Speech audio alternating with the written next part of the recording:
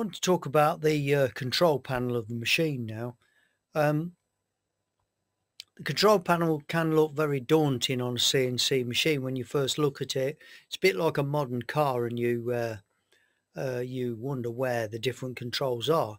But you soon get to know the obvious ones, like, for example, you would always know where the steering wheel was and things like that. There's very obvious things that you're going to know. So you could probably jump in that car and drive it fairly quickly, and then maybe get more attention to the details as you get to know it. And a CNC is very similar. They all have the same functions. So it's just really a matter of finding where those different functions and features are and how they work. And there are things on there that you might never use, and then there's things that you will be using all day, every day. So looking at this control panel, the first thing that I want to point out is the emergency stop button. And the emergency stop button is probably, well, it is. The emergency stop button is the most important control there. When you press that emergency stop button, everything stops dead. So it applies brakes to the spindle or revolving chuck, and it will stop it almost immediately. Obviously, bigger, more powerful machines do take longer to stop. But this emergency stop, it will require releasing once you press it. And that is the most important button on the machine. Next, I want to talk about the selector, the mode selector switch. And a CNC machine is always in a mode. So as we select the different modes, we've got an edit mode, which is where we alter programs, we can delete programs. We've got a DNC mode, not that commonly used, but it's called direct numerical control, and it means that your programs can be sent directly from a computer to the machine.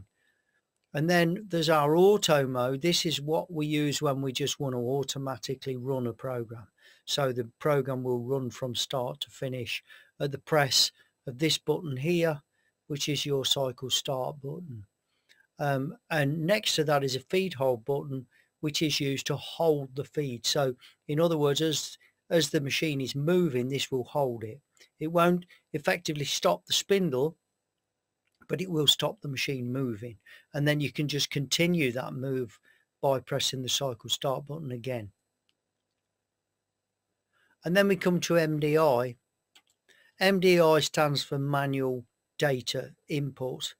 And you can see, if you look up on the right here, that this screen's come up, and it's like a program, but it's just a little short program that we use for doing quick things, like we might want to change the tool, or we might want to just start the spindle up, or we might even mill across the top of a part. It's not normally kept, it's normally disposed of once we've used it. So it's a quick way of issuing commands to the machine through MDI. Then we come to something called the hand wheel or handle mode.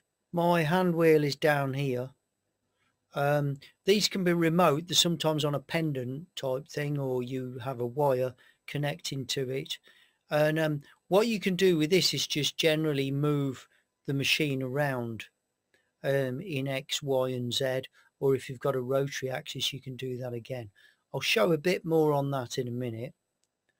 And then the jog, this means again that we move the axes around at a predetermined feed. And this dial here will, if you look, it's got 1400, 2700 on the dial.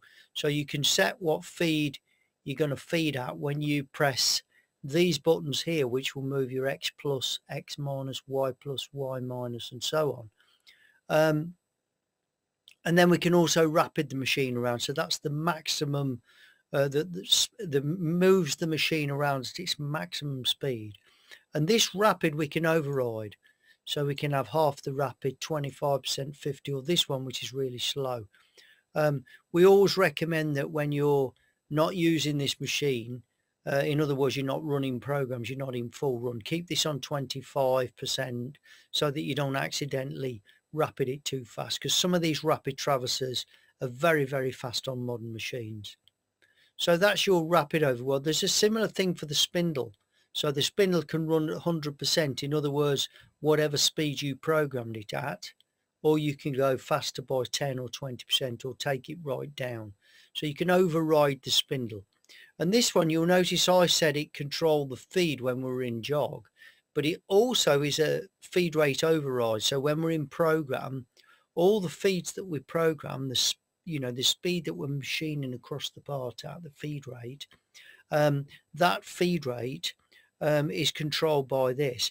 But when we're running it in a program, we can run that at 100%. In other words, what is programmed, or we can double that to 200% or halve it to 50%. So as the program's running, we can actually override those feeds. So we've got a lot of control here as this program's running. This one is an edit enable key. There'd be a key in this, and you can lock and unlock the editing. So you can restrict the editing. If you take that key out and it's on off, then no one can alter anything on this machine, can edit anything.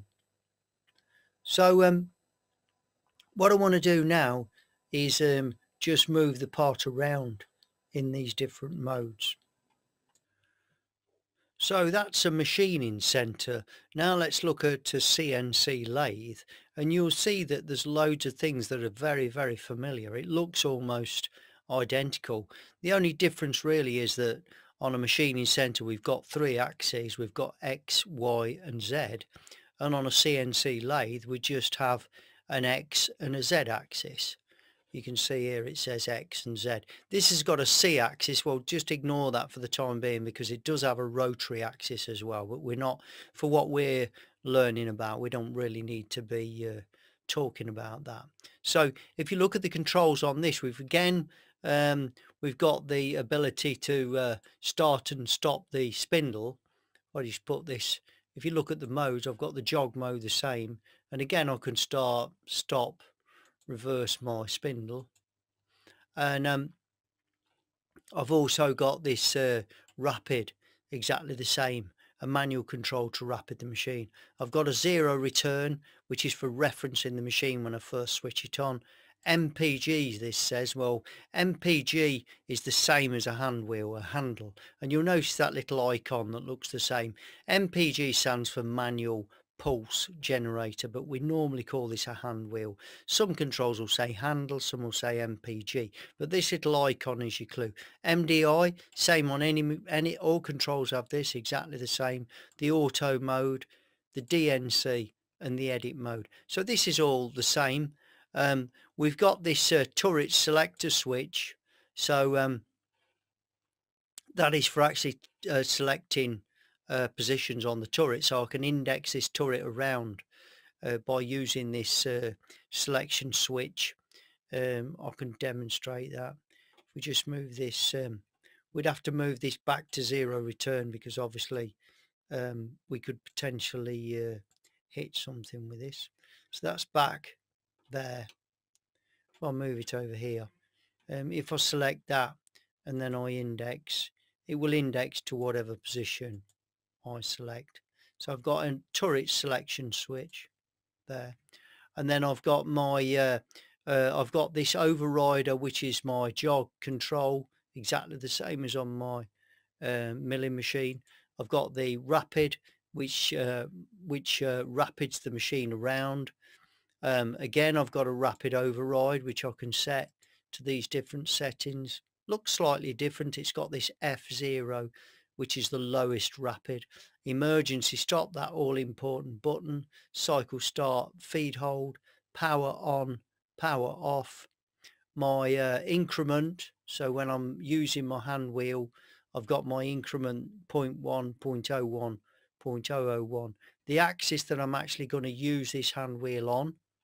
So when I've selected that MPG, I can select my Z axis and my increment, and I can just wind this along. In Z you can see the turret moving along there, and the same in X. So my hand wheel, my jog, again controlled by this feed rate on here, and this time I would select my Z axis there, and I've got my X axis.